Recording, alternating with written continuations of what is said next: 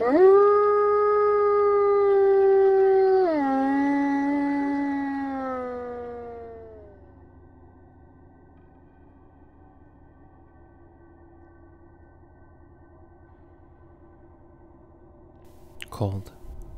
piercing, icy, absolute. It was the only thing that I could feel in the sub-zero degree water. No way to see, no way to scream. Hypersleep in actuality had been nothing quite like I'd seen before in movies or television. With my eyes taped shut and my ears plugged, there was nothing but the excruciating pain to remind me that I was even still alive. I was sure that I would die before stasis was triggered, but thankfully, and without warning, I felt the inky black of space take over completely. For once, I was happy to be asleep. I don't remember a single dream I've ever had, having been an insomniac for much of my life. But I remember the dream from hypersleep. I was lost at sea. The ocean was a deep, bottomless black. There was a sky, but its midnight purple hue was almost indistinguishable from the black sea, and the darkness masked any shadows of the many creatures I could sense just inches below my feet. Once or twice I felt what seemed like rows of teeth running ever so softly down my legs. It could have been for just a moment, or maybe an eternity. Without warning or pain, something pulled me downward and straight into the abyss. I didn't dare open my eyes. All I could do was pray for a quick death. First sensation I regained was a wave of warmth that washed over my exposed, waterlogged body. I couldn't see yet, and I could feel my soaked and rubbery skin from such a long submersion. Quickly I noticed a flurry of voices. One was muffled and distant, another one was closer and clearer. It was Weaver, our medical technician, just awakening from hypersleep himself. As my eyes creaked open, his nearly perfect physique, at even 50+ years of age, was alluring and helped bring my other senses into focus. Instantly my ears were filled with a sharp, shooting pain. A blaring alarm sounded off and quickly forced the remaining fogginess into retreat. I knew this alarm. I had heard it before. It was the life support failsafe system I had designed myself. A growing dread replaced the momentary excitement I had felt only seconds ago. I turned over quickly, splashing water everywhere to see who it was. It was Dr. Evan Bigham, my mentor and colleague. It happened only once before in recorded spaceflight, but he went into cardiac arrest the exact moment he'd entered stasis. His heart was now failing him without the machines to keep him alive. Weaver was the first to reach him and frantically began performing CPR, though it was all in vain, as the all-too-familiar sound of a flatlining heart monitor were the only things we could hear outside of Weaver's desperate pleas. Roberts, the ship's captain, rushed to stop Weaver's endless compressions, knowing it was too late. Before Roberts ushered me out, I saw Weaver pull out a long strand of beads and kneel while he performed a small prayer. The next few hours were a haze as the rest of the crew awakened and processed the news of our fallen leader. The doctor's death had elevated me to a chief science officer, though there was no joy to be had in assuming this title. I had hoped one day to lead an expedition myself into the black, but this isn't how I thought it would go.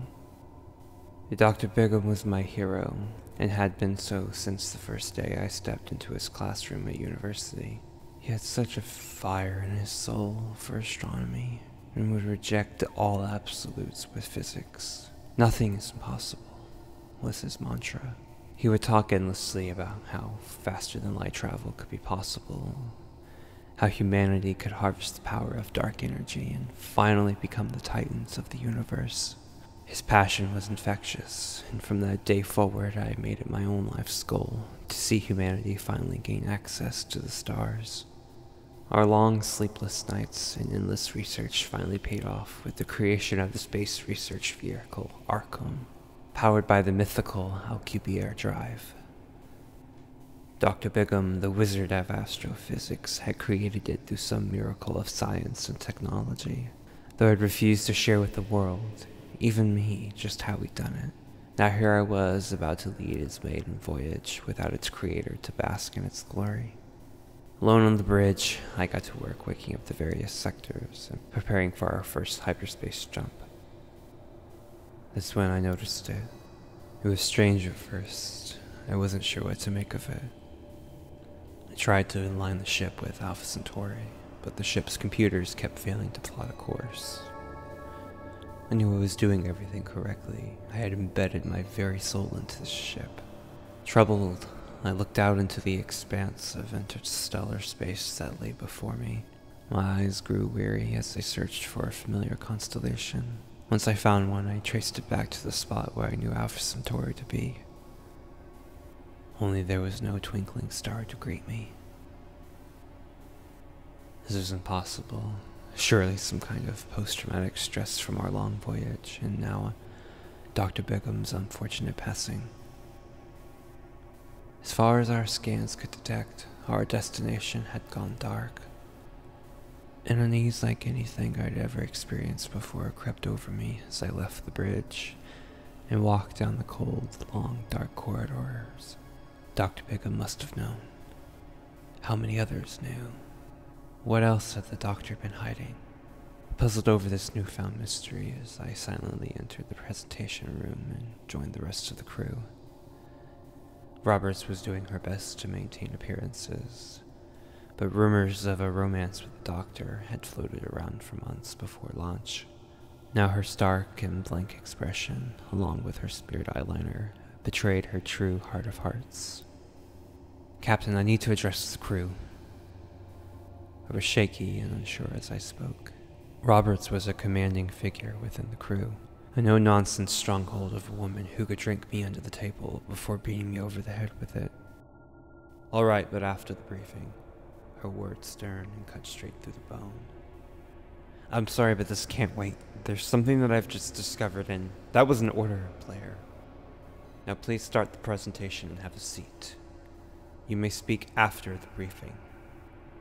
It was a swift rebuke of my desperate pleas, also a confirmation that she already knew what Dr. Bigham was about to posthumously tell us. Quietly, I obeyed her instructions and began starting up the presentation when I heard Weaver speak up. "Excuse me, Captain Roberts. Please have a seat and wait until the briefing is over before speaking, Dr. Weaver," Roberts repeated. "With all due respect, Captain, I think we should take a few minutes to honor Dr. Bigham. He is, after all, the only reason any of us are here," Weaver said bluntly. It surprised me when Roberts gave him the slightest of nods in approval. Nobody had ever dared speak out against a captain before. Weaver led the rest of the group in another prayer. I bowed my head and closed my eyes respectively. But having never been a religious person myself, his words rang hollow and tasted like paper. Still, it brought some level of closure to hear Weaver speak so kindly of the doctor and his work, to know that his peers had truly respected him. When Weaver was finished, I flashed him a smile, and he returned it in kind. Remembering the situation at hand, I hastily pressed play on Dr. Bigham's briefing.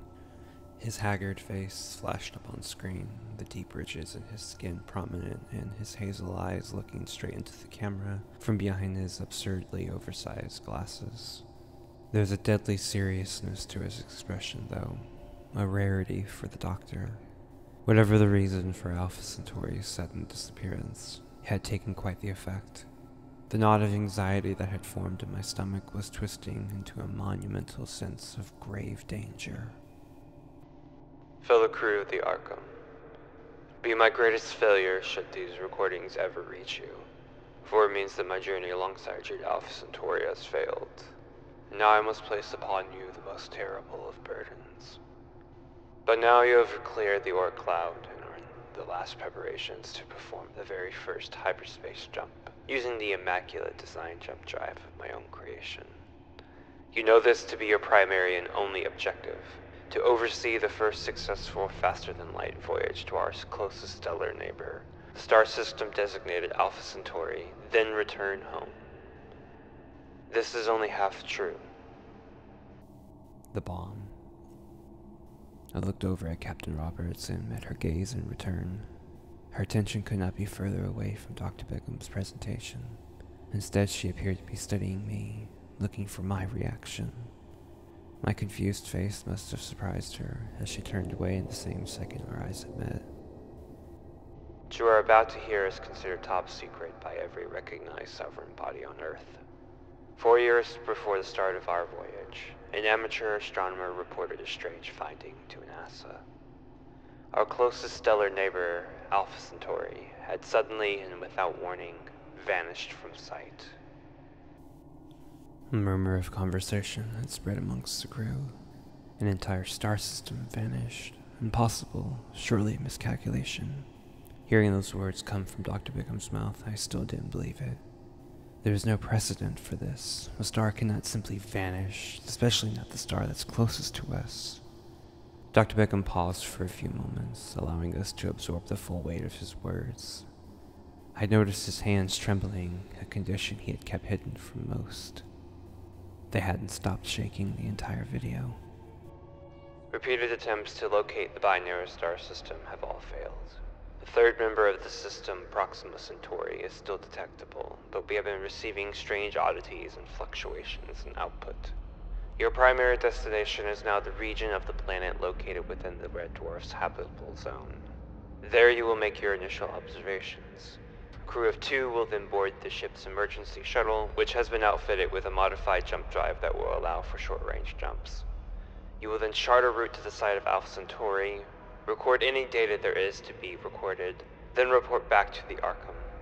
If all succeeds, you will then chart a course back to your present location to begin the journey back to Titan. You must not underestimate the severity of your situation.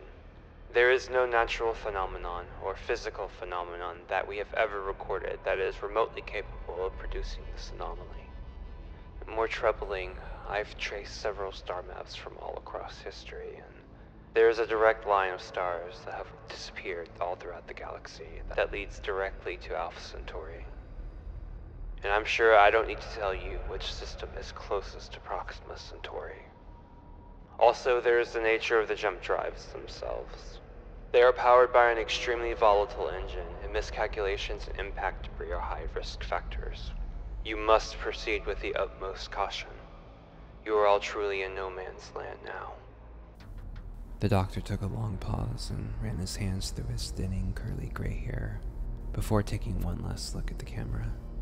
One can only hope that these files never reach you, and that we will solve this mystery together. But if not, these truly are my last words to you. Godspeed. With that, the screen went blank, and a heavy, uncomfortable silence cloaked the entire room. Roberts was the first to break the silence. "Blair, you had something to say?" she asked, with just a hint of sarcasm. "No, not anymore," I said blankly, still locked into a gaze with the blank screen. My mind was racing over the possibilities, over what could have happened to Alpha Centauri and the other stars Dr. Bigham had mentioned. Proxima Centauri, a low-mass red dwarf, appeared to be next, though it wasn't visible to the naked eye, so we'd have no idea of knowing what was there until we got there. Roberts took notice of the shocked expressions of the entire crew, for the first time spoke with just the slightest hint of concern in her voice. Dr. Bigham left detailed instructions for all of us in the event of his death. Does anybody have any questions before we begin? Yeah, I have one. Are you insane? There is no way that we could go through with this mission now that we just lost our lead scientist. Torrance, the ship's pilot, and Robert's second in command, was the first to protest. His fear and anger were clear as he practically spat through his teeth. Torrance and I had once been peers of Dr. Bigham before I had been chosen to be his assistant, and our already fragile and competitive relationship quickly soured after that. I agree, we have no clue what to expect now.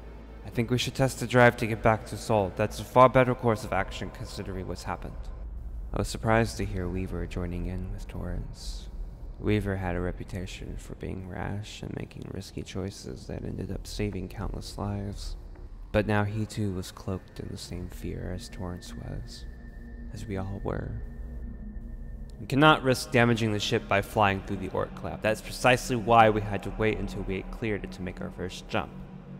As I've said, there are specific instructions. Torrance cut Roberts off, which is something that no one had ever dared to do. I don't care. These are far beyond normal circumstances. Not only is the man who built the ship that got us here dead, this entire mission was all a lie. Torrance was out of breath as he finished. He was scared, I could tell. Whatever concern and humanity Roberts had displayed earlier was quickly replaced by her usual cold, icy demeanor. Officer Torrance, you signed an ironclad contract. Now, of course, I cannot force you to take part. Our superiors are trillions of miles away. If you refuse, however, you will be forcibly placed back into hypersleep until the completion of the mission and our return to Titan. There you will be placed under arrest and stripped of your title, status, and all privileges. I have to admit, there was something provocative and sensual about the way Roberts took control of any situation. It was almost amusing to see Torrance shrink in the presence of such a commanding woman. No doubt both of them wanted to curb stomp the other. Still, Torrance had never been able to read a room, and so he continued on with his tirade. I'd like to see you try, seriously. I'll fight every single one of you. Nobody's forcing me to do anything. Torrance was really trying to put on a brave front, but it just shattered completely in the face of someone so much bigger, more powerful, and more intimidating than him. If somebody didn't interject soon, this wasn't going to end well. As Roberts made a motion towards Torrance, thinking on my feet, I jumped up to place myself between the two. Stop it, both of you. This isn't helping us. My voice broke, and I didn't feel near the confidence I was trying to project. Roberts, taken aback, could only stare at me with her mouth slightly agape. Torrance, however, looked poised to attack at any moment. My feet stood firm, though, and I continued. Torrance, I know you're scared. I'm scared, too. But you heard what Dr. Bigham said. This isn't about us. This is about everyone back at home. Screw you, Blair. What else did you know? You had your hand so far up Dr. Bigham's ass, he must have told you everything. Torrance spat out, his tone growing more aggressive by the second. I knew it was only a matter of time before Roberts forced her way back between us. I didn't know, I swear. I only found out just now, just like you. I wouldn't have agreed to come had I known the truth. I lied, hoping Torrance would take the bait. We all signed the same contract, Torrance. There's 10 billion back on Earth that are waiting for us, counting on us. Not to mention everything that'll be within our grasp. The whole Milky Way, Andromeda, the local group, maybe even the entire observable universe. I know you, Torrance, and I know there's no way you wouldn't want to be a part of that. We need you. Torrance's shoulders relaxed, and I could sense his breathing return to normal, though Roberts looked on suspiciously. Well, now that we've all regained composure, we'll start the first jump to Proxima Centauri in T-1 hour. You have your instructions. Dismissed. Roberts didn't stay any longer and disappeared into her personal quarters. Not able to stand the thought of more drama, I left without a word and headed back to the bridge. As I brought all the systems online, the only thing I could think about was Alpha Centauri. Nothing but titanic darkness lay in the spot where our closest stellar neighbor once was. What could have possibly caused an entire star system to disappear? The only actual option in my head was some sort of rogue black hole encounter. Something that had remained undetected, disrupting the system, sending Alpha Centauri A and B into interstellar space. But even that remote possibility stretched my suspension of disbelief beyond its limits. The bridge doors opened, but I didn't register it at first, so the hand on my shoulder was quite a jolt. I jumped back to see Sydney, our most senior astronaut on the team. She'd always stood out with her ruby red hair that curled down and framing her petite body. She hadn't said a word during the presentation and the resulting aftermath, but I could tell from her pale expression that she harbored fear of her own. Oh shit, sorry, I didn't mean to scare you. And she sputtered sincerely. Sydney was the exact opposite of Roberts in almost every conceivable way, and in many respects reminded me a great deal of Dr. Bigham. She had joined the NASA space program right out of college and was the first woman to set foot on Titan at just 24 years old.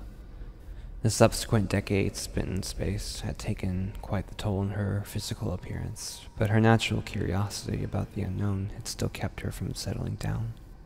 "It's okay," I assured her, turning my head back towards the expanse of space. I could sense the view equally entranced Sydney.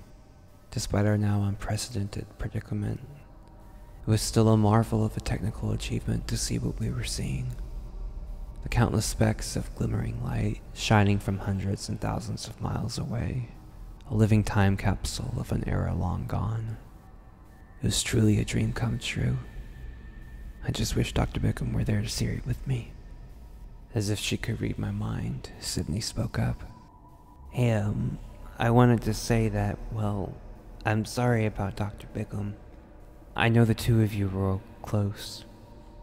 Her timing was incredible. I lost my breath for a second and almost shed a tear.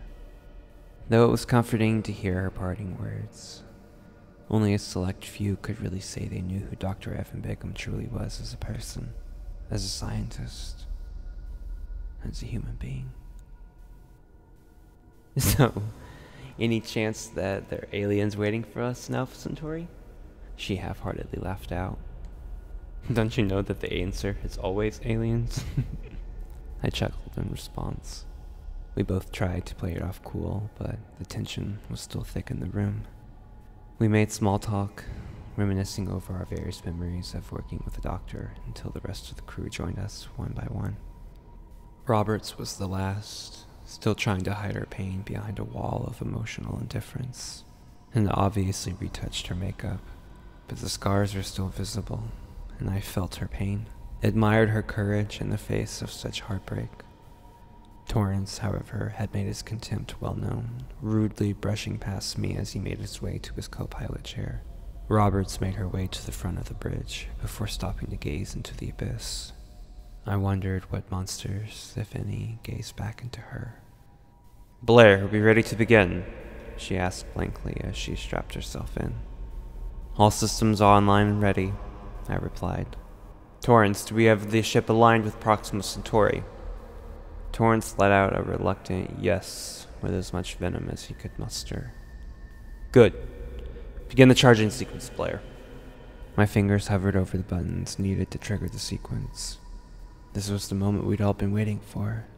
We were about to engage in the first faster-than-light voyage to another star system. This was bigger than the moon landing, bigger than Titan, bigger than anything humanity had ever attempted before. It was a terrifying prospect, and in that moment I wasn't sure if I wanted to know what awaited us in Proxima Centauri anymore. "Blair, is there a problem?" Roberts asked curtly. "No, Captain." "Then please begin the charging sequence." Without a word, my fingers began doing their thing. My anxiety was through the roof, and I had trouble staying focused, entering the wrong sequence of codes more than once. It took close to 2 minutes before I heard the telltale signs of the engine powering on above me. As the ship truly came to life, the entire bridge began to vibrate, slowly at first, but increasing in intensity as the drive charged up. Looked around, studying the crew. Torrance's expression had changed from just barely contained anger to outright hostility. Sydney was still staring ahead into space, along with Roberts. Besides her was the empty seat where Dr. Bickham should have been. I only glimpsed Reaver before he turned away, but his expression was one of hesitation and fear. His eyes closed, and he began whispering to himself again. His faith had long been a curiosity to me, in an era where very few still practiced. It was the cornerstone of his career, he had said, though, and it appeared to give him the strength needed in times of crisis. So who was I to judge? "Jump drive fully charged. Ready for launch," the ship's automatic computer system announced. "On my command," Roberts boomed. I took the longest, deepest breath I had ever taken in my life, then braced my mind, body, and soul for whatever was to come. Roberts couldn't have known it, but her next words sealed her fate, as well as ours. "Initiate." There was no pause. No hesitation, just the flip of a single switch. All at once, the sounds coming from somewhere deep within the ship increased by almost 100-fold. My teeth threatened to shatter from the intense vibrations that now echoed through every part of my body. I could hear the surging discomfort from the crew. Sydney had begun hyperventilating and needed oxygen fast, but before I could disengage her emergency mask, the jump drive initiated. What followed next was an experience that bordered somewhere between pure ecstasy and an ungodly nightmare. From the back of the ship, an enormous force began pulling us backwards. For a split second, I was sure I was about to phase right through my chair.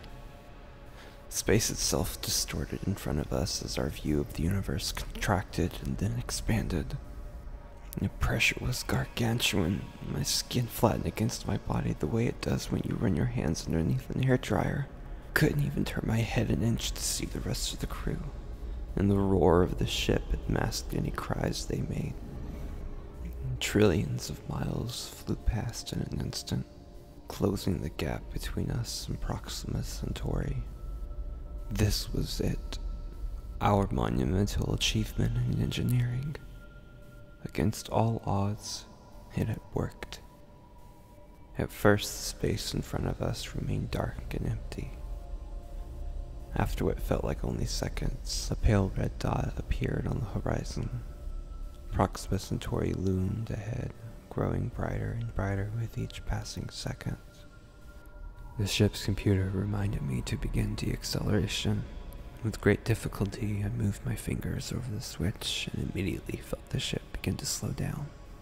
But just moments later, the entire ship jolted and sparks flew overhead. Something had impacted the ship. This was not good. A second later, another impact caused another shower of sparks to shower down all around us. Screams from some of the crew, mostly Sydney, reverberated all around me. From overtop the screams, I could hear Roberts attempting to give out orders to remain calm, which of course fell upon deaf ears. Warning, damage critical. Disengage jump drive. That wasn't a good sign. It meant our shield generator was failing. Blair, disengage! Roberts ordered from underneath another torrent of sparks. We can't stop at these speeds. The G-forces will destroy the ship. I knew what would happen if I listened to her. We could do nothing but wait and pray that we cleared the debris field. The ship finally stopped jolting, and once we reached the minimum safe speed, I disengaged the jump drive. The ship lurched violently forward, nearly ripping us out of our seats. Its structural integrity had held up, but only just. Multiple systems were offline, including all of our communication channels. I unbuckled myself quickly to survey the damage, blocking out the cries and attempts at Roberts to maintain control. There were much more important things to deal with right now. As far as I could see, the cargo hold housing all of our ground surveying equipment and rovers was compromised, so there was no telling just how much equipment we'd lost. The shuttle was thankfully still operational from what I could tell, as was the jump drive itself. It was when I heard Weaver pushing himself between Roberts and Torrance that I knew I had to intervene. I shouted for everyone to shut up and listen, and as best I could, I told them what we needed to do right now if we wanted to stand a chance of getting back home. The energy in the room changed instantly. Despite the near-death experience and growing feuds, the crew immediately sprang into action. Roberts took advantage of this to assert control, but I could tell from the several faces that this wasn't gonna last long. Sydney and I went to assess the cargo hold, hoping that the breach was small. We were dismayed to find that the breach had completely wrecked the compartment. Several small holes had created enough suction to pull most of the equipment to the walls. Sparks were flying everywhere, and from the looks of it, all of our planetary surveillance rovers were in pieces all over the ceiling. We'd have to patch the holes from the outside before we could enter. Weaver joined us as Roberts watched from the bridge. She continued to bark orders at everyone, but was losing her cool as most of them went unheard or ignored. And there was nothing she hated more than losing her authority. Taking this opportunity I had with Weaver, I thanked him for his kind words in acknowledgement of Dr. Bickham's life. Weaver said it was an honor to be on his crew, and that the doctor would be proud of me to have taken his place. That one did make me tear up. As we worked, my eyes kept drifting back to Proxima Centauri, enraptured by its glowing red light and dominance of the pitch-black sky. We patched all the holes and repressurized the compartment, not that it did us much good. The data collection modules and surveying equipment were trashed, which left us with no way to scan the planets of the Alpha Centauri system. When we got back to the bridge, Roberts informed us that she would be overriding Dr. Bigham's instructions and would accompany Torrance to Alpha Centauri herself. Dr. Bigham had chosen me to go collect the data, and I was about to protest when Torrance, in a fit of anger, swung at Reaver as he tried to come between him and Roberts. I dove in to block him, and ended up getting the full brunt of his fist to my left temple. The last thing I remember is my body hitting the floor before the pitch black took over again.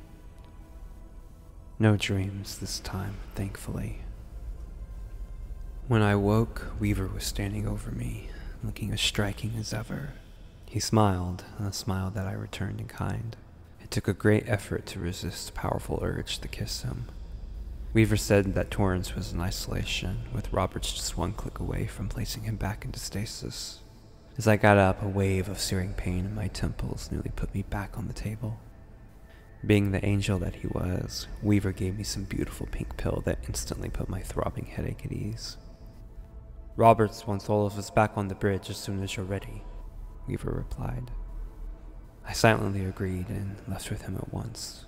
When we arrived back on the bridge, they had led Torrance out of isolation, but he was still brooding in the corner by himself. I could feel the hate radiating off of him while Roberts looked almost disheveled and not at all her usual self. I walked over to her with a lump in my stomach. "Captain, I have to ask, are you sure about having me stay behind?" "Dr. Bigham stated," Roberts cut me off before I could finish my protest. "I know what he said. I was there. I know how to collect and analyze data, Blair. What I don't know are the ins and outs of this ship, and if something happens to you before the ship is operational again, we might never get back to Earth. It's not just you either, it's Torrance. His behavior is unpredictable, and if he impedes the mission, I'm not sure you'll be able to do what is necessary to prevent him from interfering further." Roberts had always been cold and direct, but never before had I heard her insinuate such violence, especially towards a fellow crew member. I silently nodded in agreement, though, knowing that there was nothing I could do to change her mind.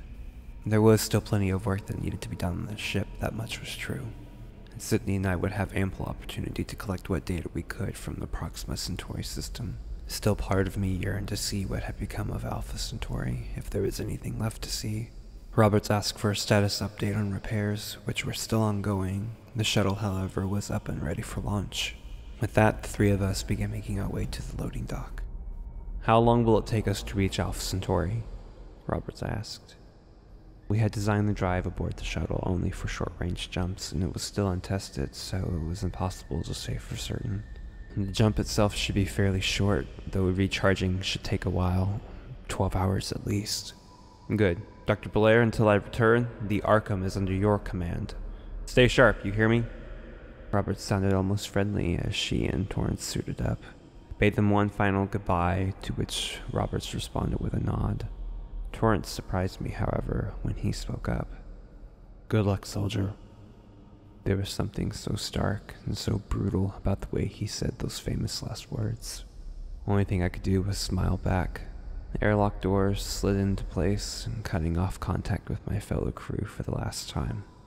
It's beyond breathtaking, observing faster-than-light travel from a distance. 1 second, the shuttle was just drifting off into the distance. Then all at once, the surrounding space warped around like the usual gravity lensing we see from black holes. But only for a moment. Space returned to normal as quickly as it distorted, and a brilliant flash of concentrated light blasted across the expanse of black space. I stood and watched the tiny streak of light fade quickly, and was soon left with only my thoughts for the first time since our arrival. As de facto captain, I now had access to all areas of the Arkham. A newfound desire was growing in me, the desire to see what made this ship tick. As if almost on impulse, I began making my way through the labyrinthine network of passageways to the engine compartment. Dr. Bigham wanted it to be as difficult as possible for anyone other than him to access this area of the ship, and for all intents and purposes, he succeeded. It took me almost half an hour, but I finally made it to the dark, narrow corridor that led to the engine room. The familiar hissing of the hydraulics sounded, and the door opened. Inside was about the most mundane room you could ever hope to find on a spaceship. The room was marble white, save for an intricate black metal tube that encircled the entire room. I recognized it immediately as a particle accelerator. At the center of the room, a series of cylindrical tubes mechanically arose from the floor. I was in awe, completely speechless. The tubes rose all the way into the ceiling and appeared to be containers of some sort. From behind a glass panel, they appeared empty. I studied them for a bit longer, then saw something almost indescribable. The space inside the container seemed to distort at random, folding in and out of itself. Several possibilities immediately came to mind. Surely this was some form of exotic matter. But what? How? Could it be antimatter? Had Dr. Bigham finally uncovered the secret to dark energy? What role did the particle accelerator play in this? For the first time in my life, I cursed Dr. Bigham's name. He had paid the ultimate price for his ego and left us all blind and wandering alone in the dark. I hated him in that moment. But I didn't have time to ponder these questions any further as the ship's intercom blared overhead. Blair, I need you in the observation room. It was Sydney's voice, sounding garbled and worried over the speaker. With haste, I navigated my way back to the central hub much quicker and faster than before. When I arrived, Sydney was hovering over her computer screens and looking much worse for wear. "What's the problem?" I asked, praying it was anything but bad news. "I'm not sure, it's hard to explain." Sydney was flustered and on the verge of a breakdown. It made two of us. "Well, since the landing modules were wasted, I thought we could use the ship's long-range telescopes to locate some of the planets. But they're nowhere to be found, just like Alpha Centauri. And the debris field that we ran into during our first jump, it's right within the same region as some of these planets. That might explain some of the random fluctuations we've been getting." "What fluctuations?" I asked, not liking where this was going. "After we first arrived, I started plotting out a star map, and mostly there was no variation. But when I played back some of the first recordings, I noticed stars seemed to disappear and reappear almost at identical intervals. I think something is moving in front of it, but if that's true, it would have to be beyond gigantic." Sydney stumbled and sounded as if she herself didn't believe what she was saying. I was about to interject when the overhead intercom sounded off again, this time from the ship's automated computer. Warning. Collision with shuttle imminent. T-minus 10 minutes until impact. Impossible. There was no way the shuttle had returned already. Panicked, Sydney and I rushed to the observation deck and searched from inside the nearly 2-foot thick filtered glass for the shuttle. If they were adrift without the ability to maneuver, then we'd have to go spacewalk to retrieve it from hitting the ship. What happened to Roberts and Torrance? Why were they back already? Why couldn't they control the ship? These questions and more chilled my blood as we scanned the black horizon for any sign of the shuttle. "There it is," Sydney exclaimed as she pointed upward to our left. Sure enough, just barely visible and about a quarter of a mile out was the shuttle, drifting slowly towards us. Could see the emergency lights were flashing, but other than that it looked completely abandoned. "What do you think happened?" "I don't know. I'm going spacewalk. Sydney, you make sure the docking area is prepped." I radioed Weaver to meet me at the loading dock and raced to the airlock. Weaver was already there waiting, and together we suited up and entered the cold vacuum of space yet again. As soon as we were tethered to the ship, we propelled ourselves forward towards the approaching shuttle. As we got closer, I saw that the airlock doors were open, leaving the cockpit completely compromised. Weaver entered before me and began locking the doors so we could re-establish the atmosphere. I looked around, searching for any sign of our comrades, but everything that wasn't already locked down to the floor was now lost in the void of space. Weaver began piloting the shuttle back to the docks while I searched every corner and shelf for any signs of what happened. I did everything I could to maintain hope, but it drained away fast as my search came up empty. Dejected, I went to retrieve the flight recorder when I noticed movement out of the corner of my eye. I turned to see one of the closet doors holding the additional spacesuits ajar. Funny, I could have sworn I just closed it. Cautiously, I approached and closed the door again. From behind the glass, the black metal suit with its golden sun visor looked more menacing than ever. I was about to turn away when I froze. I swore I saw it move ever so slightly. I chalked it up to the stress and paranoia and went back to the flight recorder. When I turned around, the door was just slightly ajar as it had been before. I stared into the golden visor, sensing that there was something staring right back. The ship jolted and the airlock doors opened, through which I quickly fled, not wanting to spend another second looking at that suit. Weaver called out behind me, but I ignored him. I radioed for Sydney to make sure the shuttle was fully operational, to which she obliged with the promise that we would meet up with her again soon. Those were the last words I ever said to her.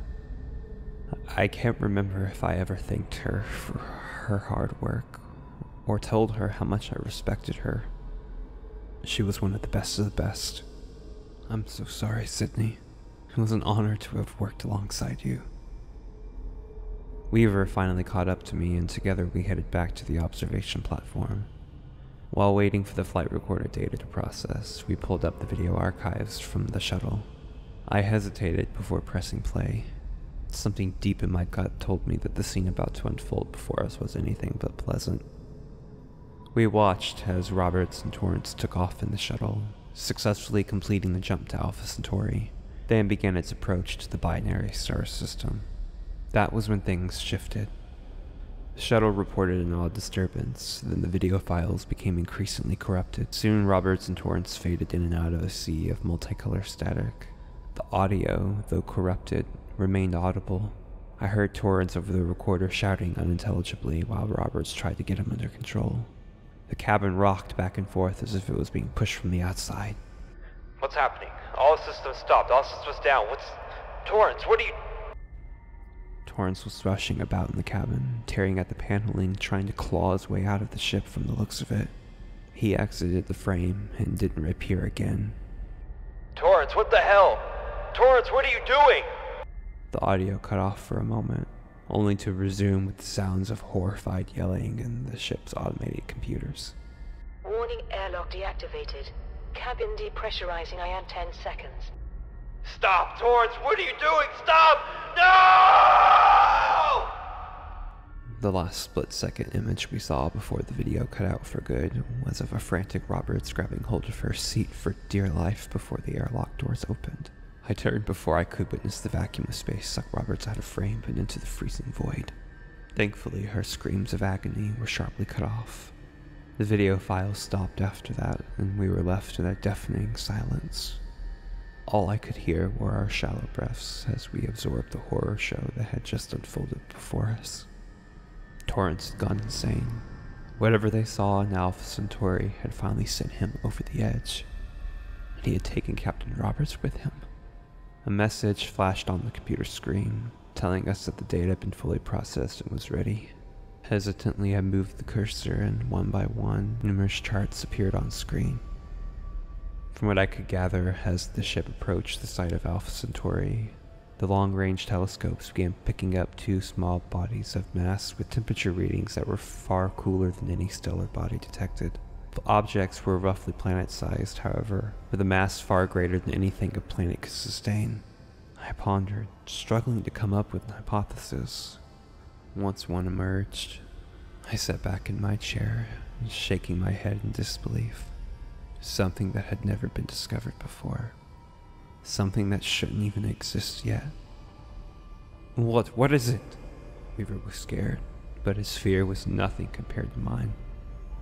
Alpha Centauri, it's become a black dwarf. An icy chill ran all the way down my body and back up my spine as I said those last words. What's a black dwarf? I didn't expect him to know what it meant. How could he? It was an entirely unexplored area of the celestial sciences. It shouldn't exist. It couldn't exist. It was a complete impossibility. Black dwarfs are the stellar remnants of white dwarfs after they've cooled down to the temperature of the CMB. It's the last stage of all stars that don't turn into black holes. But these things shouldn't exist yet. The time that it takes a white dwarf to cool far exceeds the known age of the universe. We're talking quadrillions of years here. It should have been the most important discovery of my career. The wonder, though, was lost amongst the fear that had wrapped its icy fingers around us the moment we awoke from hypersleep. It felt like some fever dream, a hellish night terror that I kept praying would end, that I would awake with Dr. Begum alive on our way to make the ultimate mark in history. This was no dream come true. This was a living nightmare. What do we do? Weaver asked, the desperation now thick in his voice. I don't know if there's anything we can do. Whatever caused this change has made its way to Proxima. I trailed off.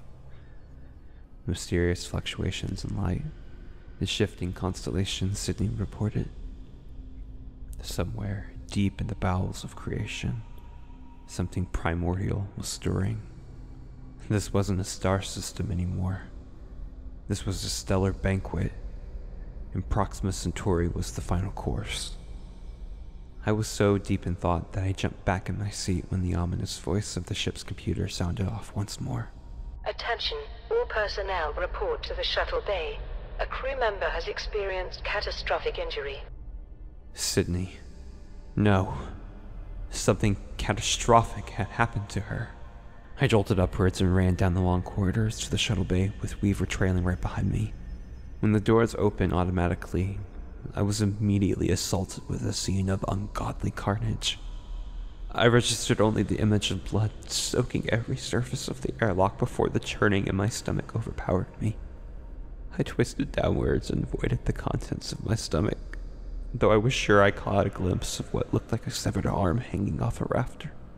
Weaver didn't handle it any better than I did, and we both fell backwards into the corridor. The stench of iron was thick, and it clung to the air. What the fuck? I'd never heard Weaver curse before. He dropped to his knees, sobbing as he pulled out his beads. His head hung low, and he did his best to mumble out a prayer, but his voice broke so much I could barely understand him. He'd remained so composed, more so than all of us. Yet it was his breakdown that truly broke me. How had this happened? Was there someone else aboard the ship? Could Dr. Begum still be alive? Did he do this? Thinking quickly, I ordered a lockdown of the ship, but it denied my request. When I asked why, the answer was confusing at first. Second in command, Officer Torrance is now captain. Only captains may order a lockdown. No, Arkham. Officer Torrance is dead. I am still in command of the ship. Negative. Officer Torrance is back on board the ship. He has assumed command. Torrance wasn't on the ship, though. He had been on the shuttle when the cabin depressurized and was presumably lost in the void of space billions of miles away from here. Then I remembered the spacesuit on board the shuttle, how I'd seen it move, and how Torrance had disappeared right before the airlock breached. The suit. It had been the only thing left inside the shuttle. Torrance. He did this. His insanity had claimed 2 of our crew, and now it was loose aboard the ship. I looked down to see a trail of bloody footprints wander off down one of the corridors. Arkham, what is Officer Torrance's location? Officer Torrance is in the hypersleep compartment. What was he doing there? Weaver and I bolted back down the hall, but as we got closer, the sounds of shredding metal and electricity grew louder. Inside, we saw the towering figure of the suited Torrance hacking away at one of the hypersleep tanks. From the looks of it, he had already destroyed 4 of them and was working on a 5th one when he turned to see us in the doorframe. My shoes were immediately soaked, and I looked down to see the floor submerged in almost an inch of water. As I looked back up, 2 animalistic urges swelled up deep inside. I wanted nothing more than to tackle him to the floor and pummel him into dust for what he'd done to our crew. But my eyes moved to his left hand, which was holding the utility axe from the spacesuit, and I knew immediately that he had the advantage. His visor was still down, so nothing but our golden reflections bounced off his helmet, though I could still sense the rage and the fear that had only festered since his ill-fated trip to Alpha Centauri. Torrance, please, put down the axe. Weaver begged. His hands were outstretched and his palms open, but Torrance did not back down. Instead, he faced us, axe firmly gripped in both of his hands now. I saw it. I saw what it did, what it'll do to us. The more it eats, the more it grows, the more it grows, the more it eats. Torrance rambled from behind his helmet. His voice was muffled and distant, but the madness was as clear as day. He was too far gone. I knew it was no use. Torrance tensed up and then stared directly at me. Death and decay. That's what awaits us. That's what you've been looking for. You brought us here. You brought us here to die! Torrance lunged forward with the axe held high. I stepped back just in time to miss the blade of the axe fly right in front of my face and embed itself into the wall behind me. Weaver tried to grab a hold of him, only to be met with an elbow to the face, which knocked him back against the wall. Torrance grabbed the axe out of the wall and then lunged towards me again. I tried to run down the hall, but Torrance body slammed me to the floor, almost crushing me under the weight of his suit. I took a page from his book and elbowed him with as much force as I could, knocking the axe out of his grasp. Not that it did any good. As I tried to turn over, Torrance grabbed me by both of the arms and pinned me to the floor. Before I could do anything else, I felt the hard metal helmet smash against my face. An intense pain sprung up, and soon my face was wet and thick with my blood. Torrance raised his head only to bring it down for a second time, and then a third. The fourth time, the visor finally shattered, sending shards of glass raining down on me. I could feel my brain failing and the world around me became blurry. I didn't want to die like this. Silently, I prayed to myself for the first time in decades. And the only thing I had left now was the hope that it would be quick and painless. I looked up to see Torrance's bloody face stretched into a manic expression of rage, embraced for his next headbutt. Immediately, I felt Torrance convulse and lift his hands off of mine. Still out of focus with reality, I did my best to scamper away from the commotion. From what I could tell, Weaver was now standing above Torrance, who was withering on the floor, moaning in agony. I tried to get up, but fell straight back down to the floor by the fire now burning inside my head. I felt Weaver come to my side and help me to my feet. Torrance lay motionless on the floor now, a scalpel buried deep in the back of his suit. Weaver led me back to what remained of the hypersleep bay and assessed my injuries. I'd suffered a concussion, but that was the least of our worries. Arkham informed us that 5 of the 6 hypersleep tanks were now inoperable. I kept my eyes on Torrance as Weaver delicately bandaged me up, and for a moment, the tension that had blanketed the ship since our arrival had vanished. The ship's computer, which had comically been the bearer of bad news, had one more bad omen to share with us, one that immediately caught our attention. Warning, abnormal gravitational anomaly detected. I jumped up and started running towards the door, but was almost immediately sent back down to the floor. Weaver helped me steady, and together we slowly made our way back to the observation deck. Standing as close as we could to the window, we looked out into the dark for the anomaly. It didn't take long. From afar, space and light from the stars warped in odd, undefinable ways. It seemed like the very fabric of time and space was folding and unfolding, twisting the constellations into something unrecognizable. The Arkham, positioned roughly 2 light minutes away, but close enough for us to witness Proxima Centauri's last moments. There are events that defy explanation. Cosmic history is littered with unsolvable riddles and mysteries no man could ever hope to explain. No written word could ever sum up the fear, the dread of witnessing that behemoth devour the Red Dwarf Star. A deep fear had taken root inside of me, a fear of the universe itself. It twisted my love for the stars and the beauty of the cosmos into a dark, primeval awe and wonder.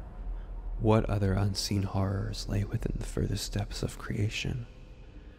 What other beasts lay dormant, waiting to be discovered, waiting to devour? As the mass got closer, I could see small strands of superheated plasma break away from the Red Dwarf.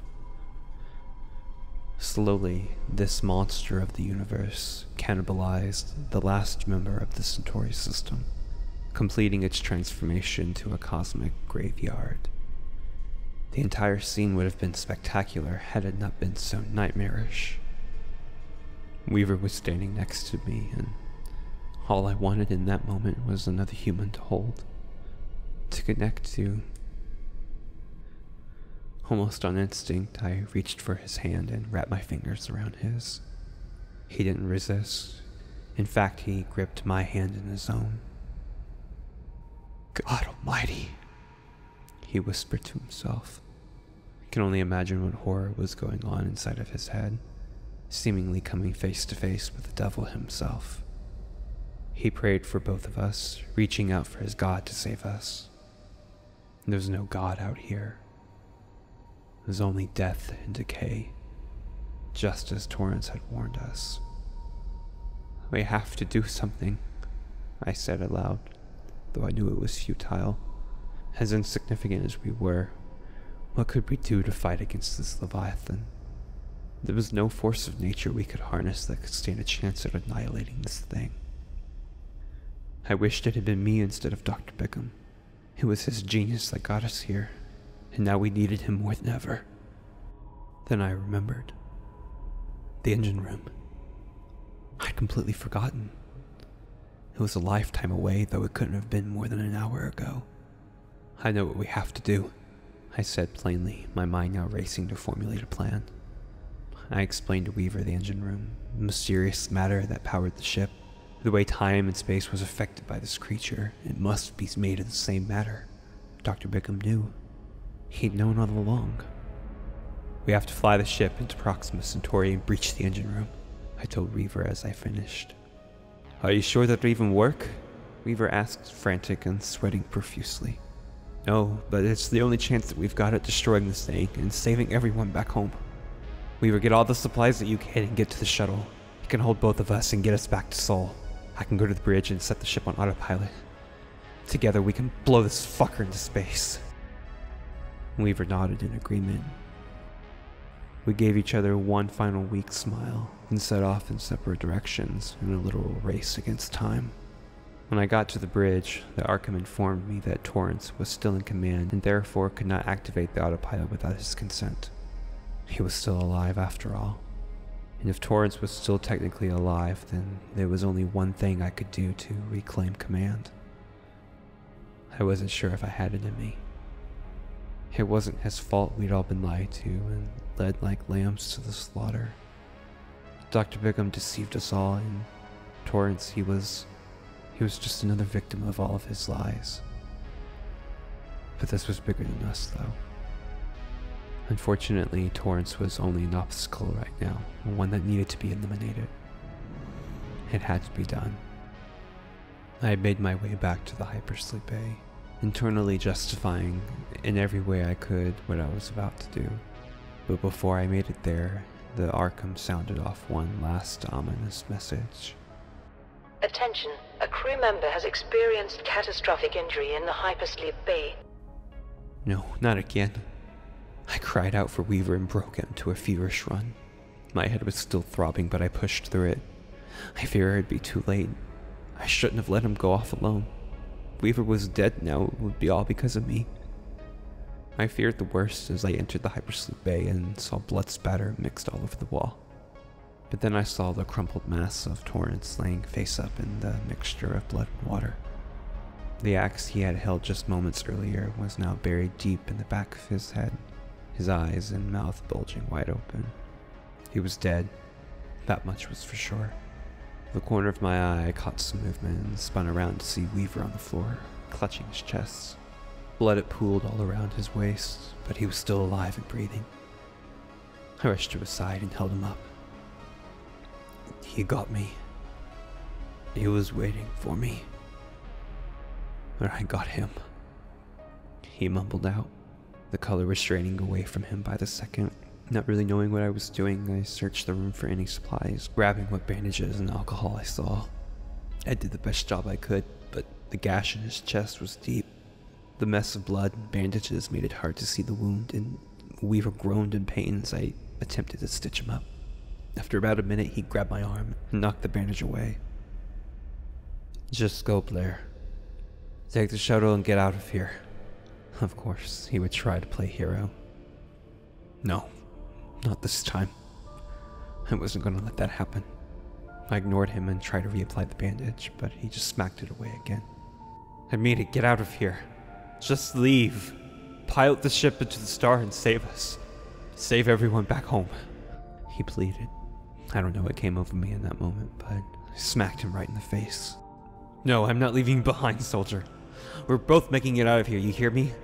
Now shut up and let me apply this. I barked at him and reapplied the bandage, fashioning a tourniquet as tight as I could. Weaver grimaced in pain, but the bleeding finally appeared to stop. I grabbed the bag of supplies Weaver had gathered and helped him to his feet.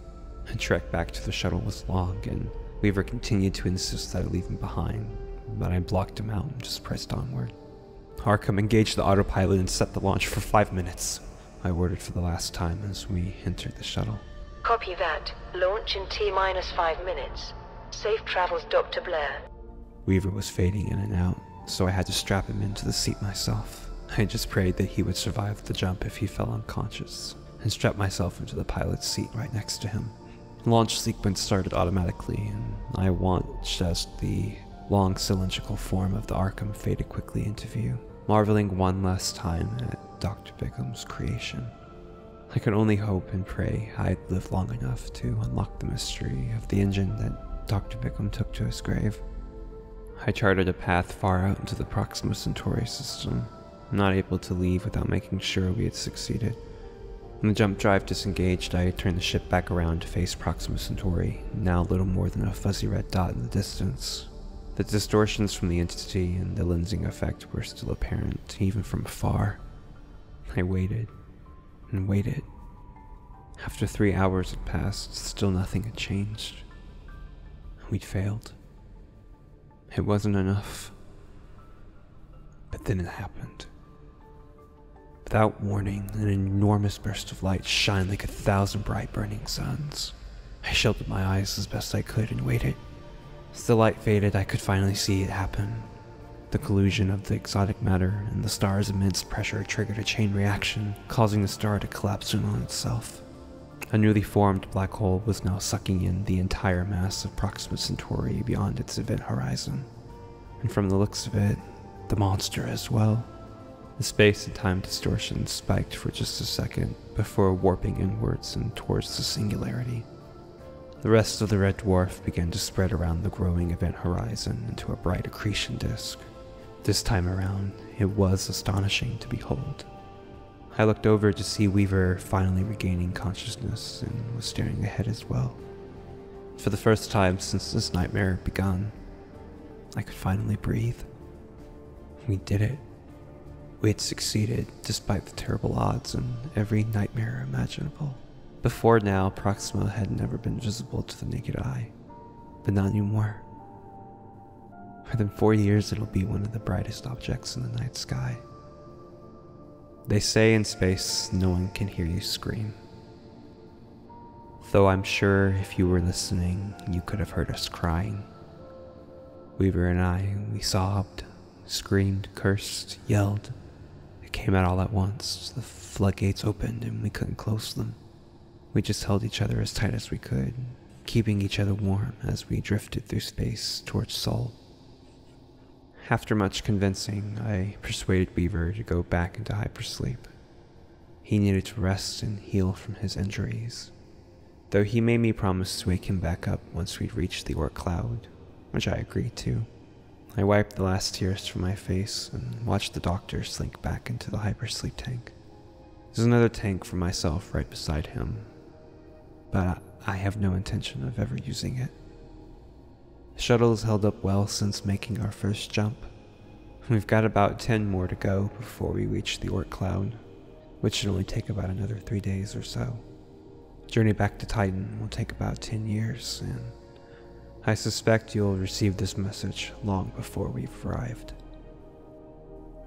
Roberts, Sydney, and Dr. Bigham gave it everything to protect us. To protect you. Torrance. I'm sorry. You were just scared and alone like the rest of us. You just wanted to feel safe again. If there is a God, I hope he has mercy on you and takes you to that good place. Decade in space is a long time to spend awake, but the secrets of the jump drive remain locked away. There's still so much work left to be done, and I've got nothing but time now. Besides, in a couple of years, Weaver and I will be the same age. I'll wake him eventually, after he's rested. He'll need all the strength he can get. There are much bigger beasts to kill now.